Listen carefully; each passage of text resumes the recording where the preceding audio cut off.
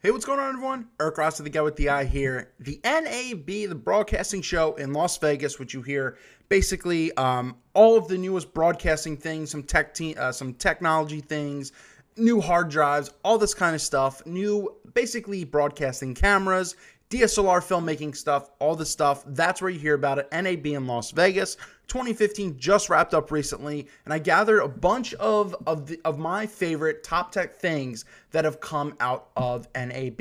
So what are some things to look forward to? Maybe some things that might interest you. Yes, some of this can help your photography, but it is video related as well. I do have a video background that I do as well, not just photography. So what am I talking about? NAB 2015 top tech round out.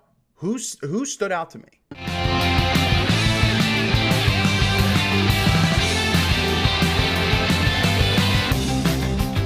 So there might be some brands you may or may not have heard of, and if you're not in the video industry 100%, you may not understand, but some of this stuff is great. And what was NAB essentially primary targeted towards? And essentially it was 4K video, mentions of 6K video, something that came out. I'll jump into that as well. And essentially drone photography and controlling your drone photography. So let's jump into some of these things. And one of the first things I want to talk about, speaking of drone photography, is this Freefly MIMIC. Basically, they've done a lot of little drone stuff here and there, and remotely controlling, having gimbals for drone photography.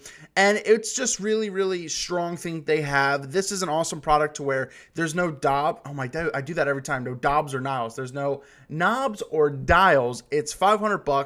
And once again, it primarily controls your drone. And they even showed a demo of with like Chase Jarvis, who's in this picture here on No Film School, and they use it, and even a little girl was using it, and it's how they were able to operate this. And it's obviously extremely simple. That's $500 if you're interested in basically something like that. Now, another thing that kind of came out, and I really have a slide for this, or a thing to show, is Adobe CC, the Creative Cloud. They announced some big changes coming up to their content and to what you're going to be able to download, purchase, or whatever you want, all that kind of stuff. Now, a lot of you don't know, I actually used to be into graphic design a little bit, but mainly animation and video game animation back, years ago. Nothing professionally. It was just something I tried out for maybe 2 years. I just didn't enjoy it. But one of the cool things is, and it's really interesting, it might tempt my interest again, is their new Adobe Character Animator. It's essentially, you could do real live time animation, and it's just really kind of like in the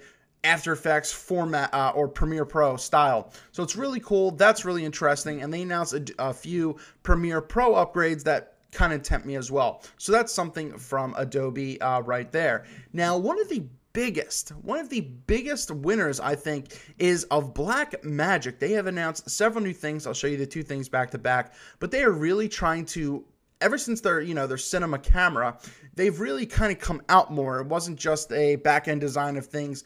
It's just really interesting what they've come out with, and now they're really trying to target more of the industry at a lighter and less expensive of a price compared to some others. So what is one of the main things they came out with? It's something that has 15 dynamic stop range. So low light is going to be amazing with this camera. Hopefully, we'll see. And it's their Blackmagic Mini 4.K sensor. So it's E&G style, but it's smaller. As you see right here, down here, it will rest on your shoulder, but it's extremely portable. It's light. It's under 7 pounds. That's actually, pretty damn good. It has a rolling or global shutter, which if you do not understand, that might be a whole different video. And it does HD video up to 160 frames, full HD, up to 160 frames per second. It's got a 5-inch flip out touchscreen. So as you see, that touchscreen is now really kind of coming out into the industry. And it's just going to be $3,000 with a 4K sensor, or with the new 4.6K sensor, it's going to be about $5,000. Also, they came out, they love their smaller cameras. So Blackmagic Micro Cine camera. This isn't going to have a screen on it, so you have to use something externally. It does have your SD card slots. It is drone essentially targeted, or smaller area targeted. So it's going to be 4K. This thing's going to come out about, $1,000. And once again, it's mainly targeted towards, these smaller end things, but it runs off of the LPE6 Canon battery, and that's something. Canon made a battery that everyone is using, and you'll notice this as I go through and finish off this list. that is being used primarily heavily. So the micro Cine Blackmagic, it's a little interesting thing. Will it be successful? I don't know. You know, there's the back end of it, but it looks easy, but you do need an external screen for that, but it's actually pretty cheap for what it gives you. Next, this was one of the big announcements by Panasonic. Once again, I know this is more filmmaker heavy, but it's just interesting to see what is able to come. Now, go back 7 years, 8 years, when I don't even know if it was that long. Basically, when I mainly started college in 2008, whatever that comes out to, we were using the Panasonic DVX200A and 100B. The B was kind of a little bit more of a replacement to that, and that was the industry standard at the time. And this is kind of in the same realm as that, and you will pay a hefty $5,000 price for this, but you have 4K, 4/3 inch sensor. It's equipped with a Leica zoom, a 4K lens 2.8, which is great. It has a 4K 60p recording, so it's usable. It's not like some BS stuff. 13 times optical zoom, 12 stops of dynamic range, and who is it targeting? The documentary-esque light portable videographer. So something to really look forward to, and it's just, especially if you're really in the industry, and I know I do once again have a lot of filmmakers that watch this channel as well, this is something to look forward to because of its versatility. Now, I didn't know if this really stuck out to me because the pricing on this is astronomically insane. But I figured, you know, might as well cover it. It's the GoPro Hero 4. I don't know if it necessarily stands out to me, but it's the GoPro HEROcast, not just the 4. This works with the GoPro Hero 4 and the 3 Plus, and it's basically a wireless transmitting system for live broadcast. It's a micro transmitter, and it's $7,500. Now, why is it relevant? It's because ESPN, NHL, a lot of these other, you know, grunge shows, they are using this for live TV to get these insane top angles and everything like that, which is great if you have the light, but it still doesn't solve, you know, GoPros and low light are terrible. So, you know, keep that in mind, but a lot of these events, they're lit up pretty well anyway, and it has a 40-minute battery lifetime. So GoPro HEROcast thought it was worth a mention because of what it can do. The next thing is the Canon C300 Mark II. Now, the C300 was a huge seller and a success for Canon, and now it should be by late summer. Yeah, okay, so September 2015 is when this will come out. As you see, it's $16,000. Not targeted for you, I guess. But essentially, super 35mm CMOS sensor, does 4K, does your 1080 at 60 frames. It does its popular AVC H.264 codec. It's good compression, and a PL lens mount, all that kind of stuff.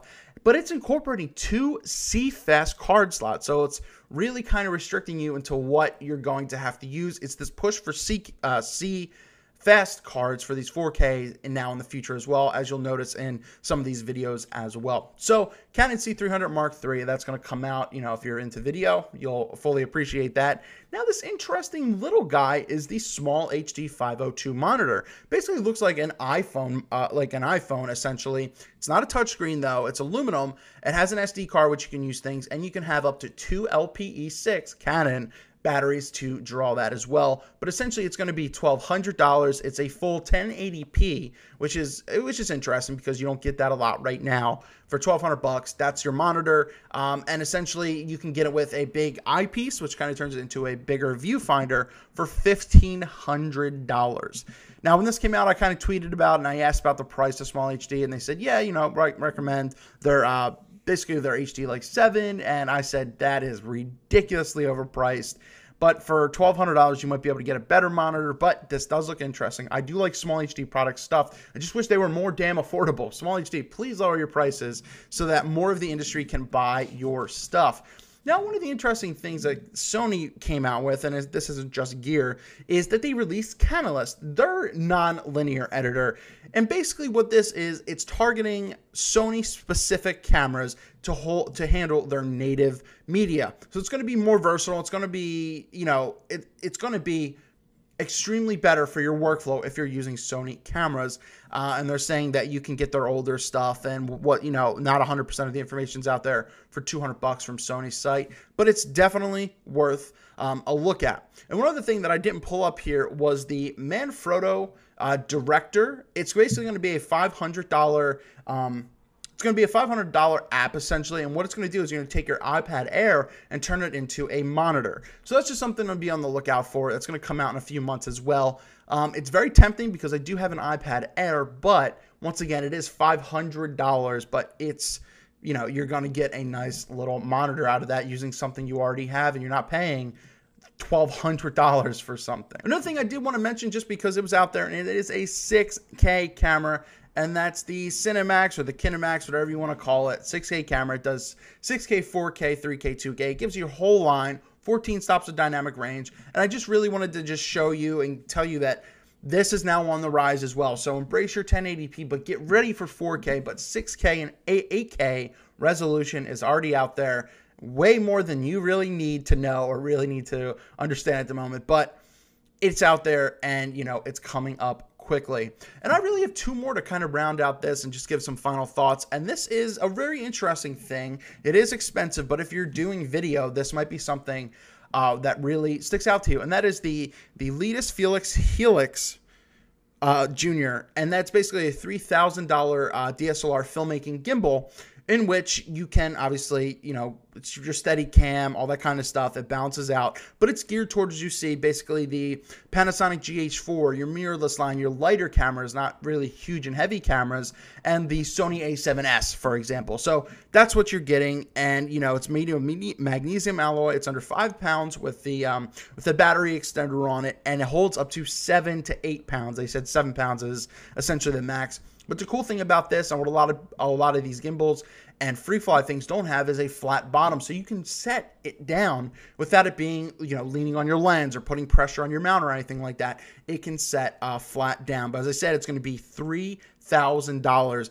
And one of the biggest things is, if you're not used to these stabilizers and gimbals and all this kind of stuff, is when you make changes. So essentially with a normal stabilizer, you're going to set it up. You have to weight it so that way it, you know, it's right, you know, depending on however it is. But then when you make a change, say you zoom in, say you change a lens, you got to rebalance it and, you know, redo it again. But with this, it's saying you don't need to do that at all. It self does it, which is amazing. That's fantastic. So that's really awesome. So what is one of the last things to really round out the show for me? You know, and essentially to me, it's going to be the DJI Phantom 3. Once again, I really want to get, you know, one of these drones eventually. I've flown a couple, but they're so expensive right now. And the Phantom 3, it's going to be a professional and an advanced model. So what is the difference? Essentially, you're going to get 12 megapixels on either model. The professional model is going to be 4K, but I think for only $200 or $300 more. But for $200 or $300 less, you get the advanced model for full 1080p HD video in regards to that. So you're going to get your 4K, 1.2 miles of coverage, 12 megapixels. It's going to 3-axis, let's show you right here, a 3-axis gimbal with a f2.8 lens. So all of this, everything aside, NAB is the big show. There is a ton of information I just threw at you, but there is a lot of great things to come. It's showing you what the industry is giving and what kind of tech is coming, and some of the things might impact the photography market as well. So a lot of good monitors aside will help your focus. Filmmaking, there's 100% of great things coming out, but what are some of your favorite things as well that came out of this, whether it be a drone, whether it be some kind of gimbal, you know, a transmitter, maybe a new hard drive or something? What are some things that, you know, I mentioned that you liked, or some things that you personally liked and stood out? Please let me know down in the comments below.